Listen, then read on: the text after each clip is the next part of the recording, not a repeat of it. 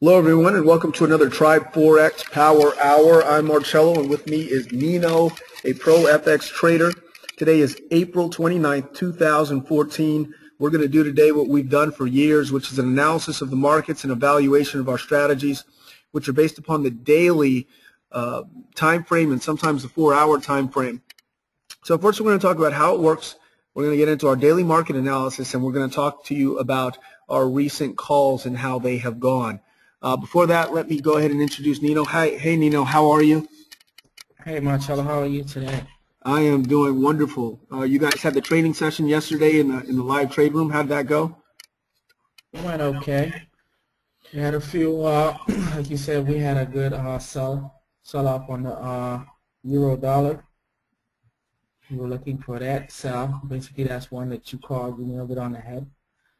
And I think that's that trade in.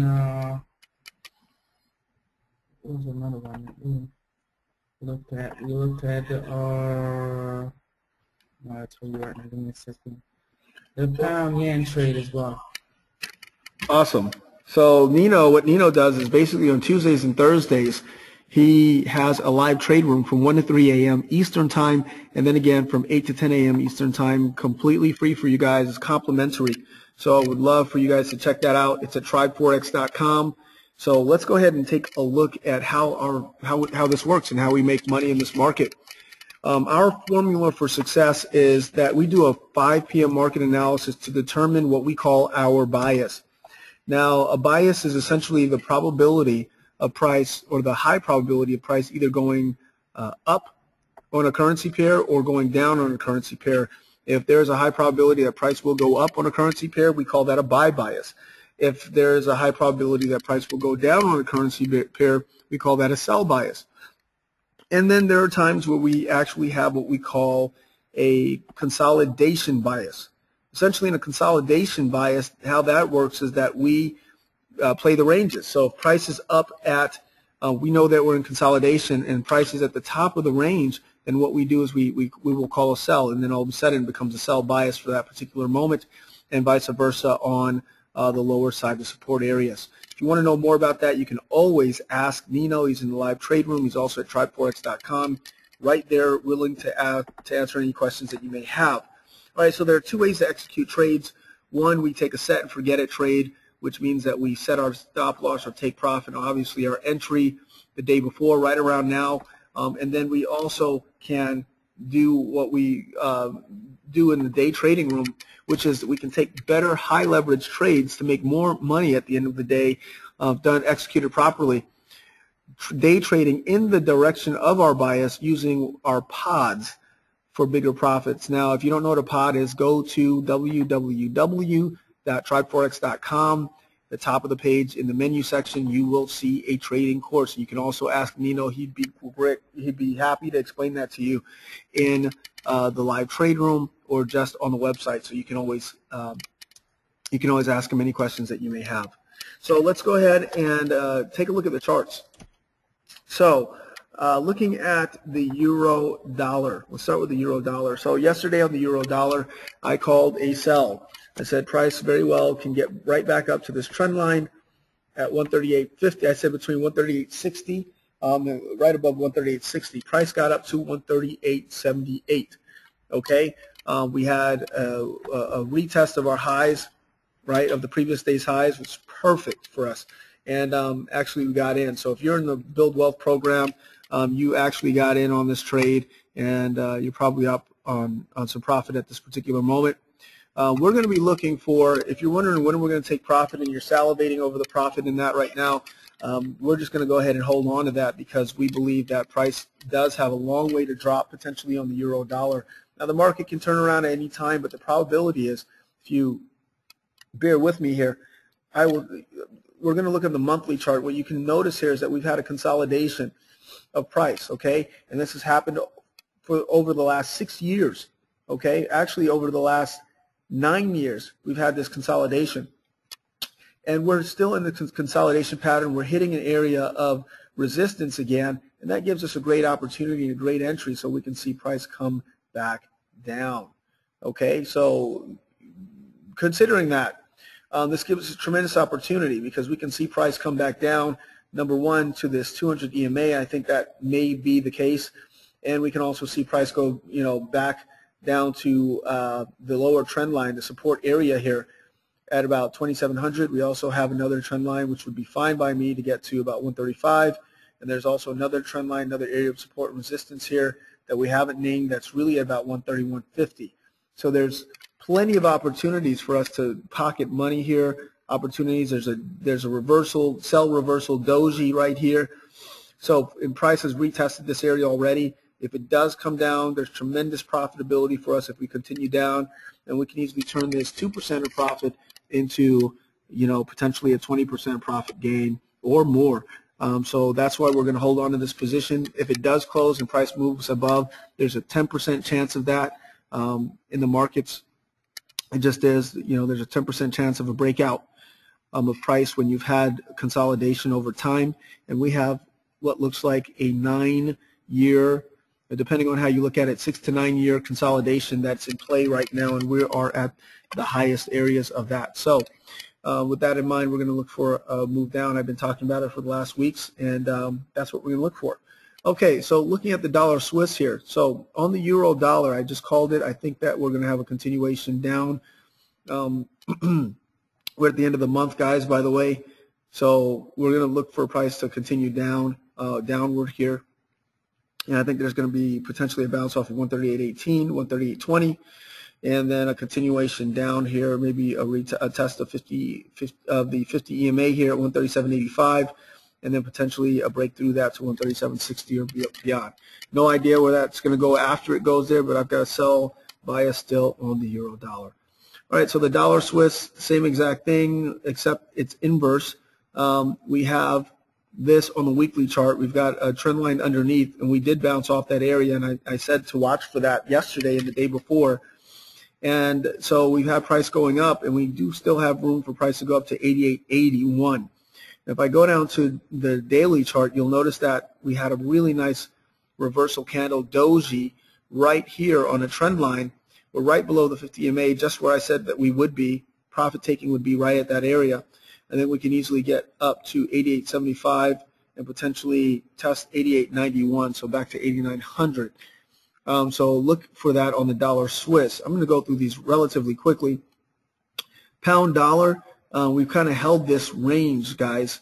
It's kind of hard to see it now, but basically we have bounced off of this very same area for 68.50 for the last 5 years or so, okay, 5 or 6 years as well. So you can see this consolidation pattern formed here.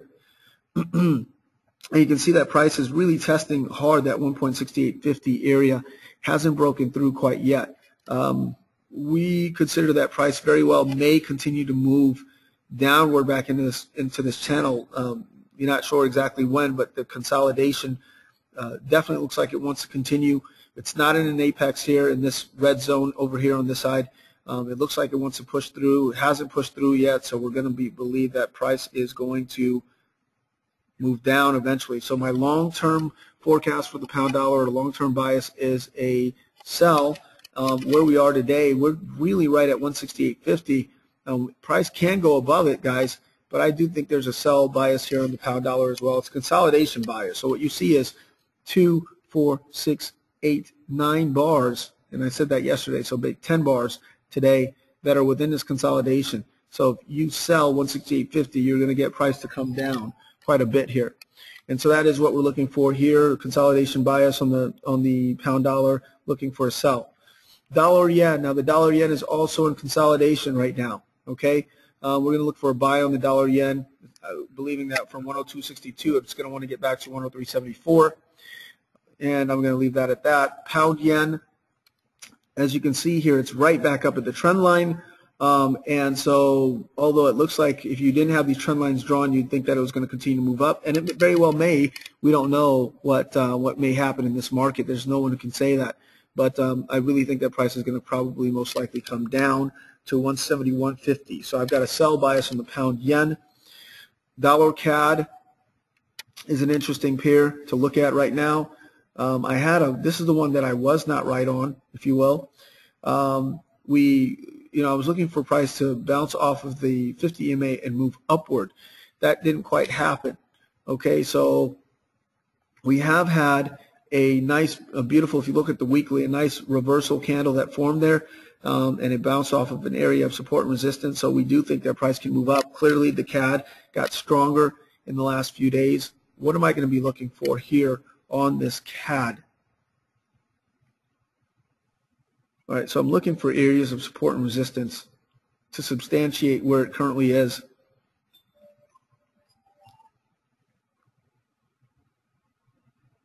So going swing.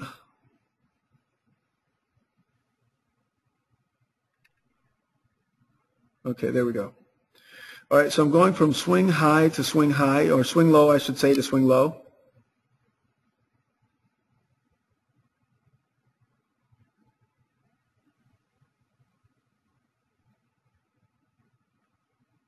So I chose the prominent swing low instead of the intermediary swing low, just because it's just a lot stronger. And so what you can see here is that we are abutting what looks like an area of support here. We've had multiple touches, 1, 2, now 3 and 4, and it looks like we may get a bounce off of that at 1.0927 and may get a move back up on the dollar CAD. Okay, so I'm looking for that to happen in the next couple of days. Euro yen did get a nice sell. It was just about 30 or 40 pips away from our trend line at the top here that we expected to get to. I'm going to look for price to sell off here on the euro yen, get back to the 50 EMA at 141.22 and maybe down to 141.09 after that. Who knows where price is going to go. New Zealand dollar clearly has a buy reversal candle here, and I think it's going to test this 85.67 area. And then maybe you can see a sell-off. Now, why do I say that? If you look at the monthly, we have a very nice channel that's formed, a nice pennant flag formation. Then I'm going to be looking for price to consolidate here. So either price is going to break above this or it's going to stay within this and really come back in this channel. Now, if we do get this close, which is just today, by the way, we're closing this month, tomorrow actually on Wednesday. If we do get that close there, then we have this reversal candle in the weekly. We get this close right where it is or a little bit lower than this. We're pretty much going to look for a nice move down on the New Zealand, back all the way down to the bottom, 79.50-ish, okay, from where we are. So that's a nice 600 pip drop that we could potentially see from where we currently are. So even though we have this buy reversal, I'm going to look for 85.67. I'm going to look for price to test 85.67 and maybe in the next 2 days really come down. So for sure I know that price may get a buy off of this. Not a lot of pips. I can't guarantee how many pips that are going to be yielded here, but I'm going to be looking for a reversal candle thereafter and a nice push down, really breaking this buy reversal candle that we have on this 50 EMA, just because of the bigger overwhelming theme on the higher time frames that we have to consider. All right, Aussie dollar. Anyway, the Aussie dollar here, we do have a consolidation, 1, 2, 3, 4 bars within each other. We could see price buy off of 92.50, come back up to the top of that to 93.02, and then potentially head back down again. What I do know is that price may very well get up here. I also am looking most likely for a reversal, breaking of this reversal candle low eventually, but I do see initially a buy. So if you were looking for a short-term trade to make 25, 30, 40 pips off of, I think that the buy direction on the Aussie dollar is the way to go, and also in the New Zealand. All right, with that, guys, that pretty much sums it up. I hope that is helpful for you. I know that these calls have been very helpful for us in our trading, and look forward to seeing you guys tomorrow for another edition of the Tribe Forex Power Hour. All the best. Bye-bye.